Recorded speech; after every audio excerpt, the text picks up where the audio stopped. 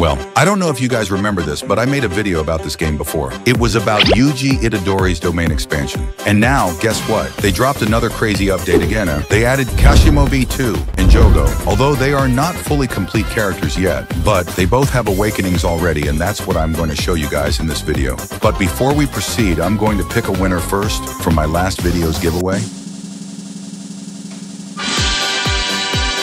Congratulations. Thanks for your support.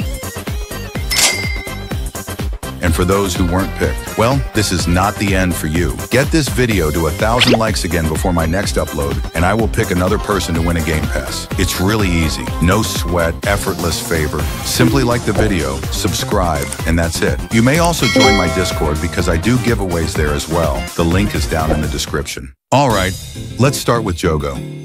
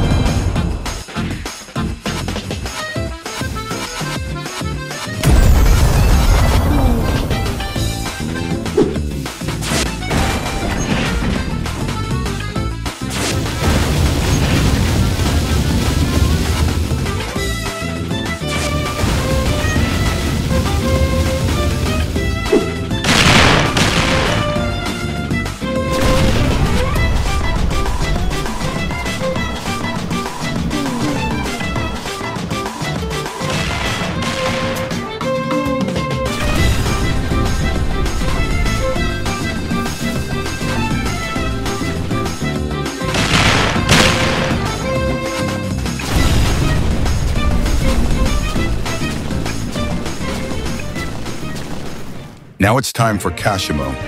Stay until the end so you guys know how to get him in the game.